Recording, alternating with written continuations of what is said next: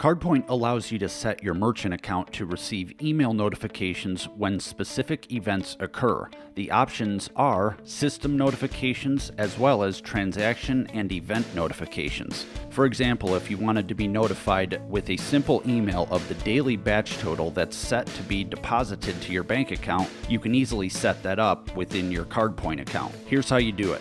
Once you're logged in, just click on the Administration tab and then click the Users sub-tab.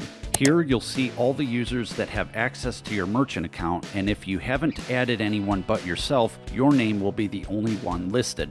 If you want to add someone else, click the New Users button, and if you want the details on setting up and adding new users to your CardPointe account, click the link in the description for the video on adding and removing users within CardPointe. These email notifications are set up per user, so it does not have to be a global notification to all users if you don't want it to be. Just click into the user that you want to add notifications for, and you'll see the dashboard and email notifications section on the sub-tab, and this is where you'll select what you want. From here, you simply check the box if you want to receive a notification for the corresponding item and uncheck if you do not want a notification for that line item. Additionally, you can also click this drop-down box to select which merchant account you want notifications for. This option will be available if you have your user account linked to multiple CardConnect merchant accounts. So if you want notifications for one merchant account but not for another, you could just click the drop-down box and toggle between the two accounts, and you can highlight the different permissions as you would like them set for each merchant account. Make sure that you click on the Save option to pick up all the changes that you've made to your notifications,